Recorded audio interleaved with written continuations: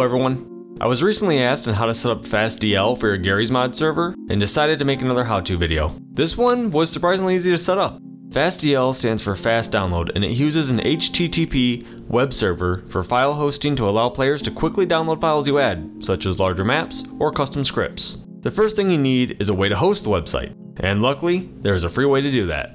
You'll want to go to this website, links will be in the description below, and click Get Started to create an account. After creating your free account and verifying your email, go back to the home page, and then go to Sign In, and you should see something like this. If it already lists the website, you'll want to delete it. Just click Manage Website, Website Settings, General, and scroll down to Delete Website.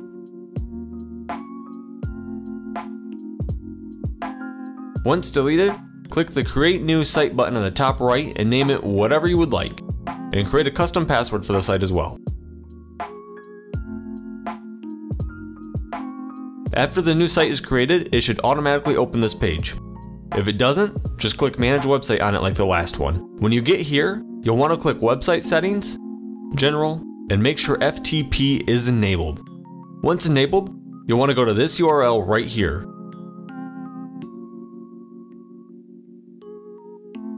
Your username is listed right here, and your password is that same password you just created for the site.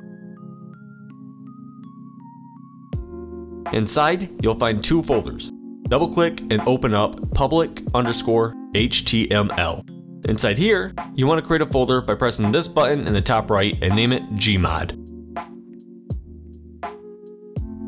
Double-click and open the newly created folder. Now, you will create folders for whatever type of files you want to be downloaded when players connect. I'm going to use maps for this example, but you can add other folders, like custom scripts for example. Since I am using maps in this example, I will double-click the maps folder and click Upload Files in the top right corner. And I will search for my maps that I want uploaded and select them. I will use these 4 Nightmare House maps. Once you have all your files uploaded that you want, go back to the website tab and click My Sites on the top left. Notice this link under your website. Click that to go to your site. Now, in the URL, add /gmod at the end to access the folder you just recently created. Then take that URL link and copy it. Now, go to your server folder and find your server.cfg file. It should be located under Steam Apps, Common, Garry's Mod DS, Garry's Mod, CFG. If there is no server.cfg file in there, just create one with Notepad. Open up your server.cfg file with Notepad and you'll want to add these following lines. The first one is sv_download URL, space, and then paste that URL afterwards.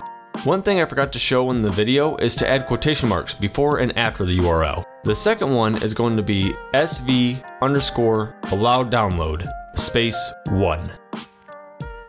And the last one will be sv_allow upload, space 1. Now, file, save, and exit. And that is it. That's all it takes. You have completely set up FastDL for your Gmod server. This method also works for any other source games, and if you ever need to add more files, just go back to your FTP site. I hope this video helped you set up FastDL for your server. If it did, please leave me a like and subscribe to help my future here on YouTube. Thank you all for taking the time to watch, and see you in the next one.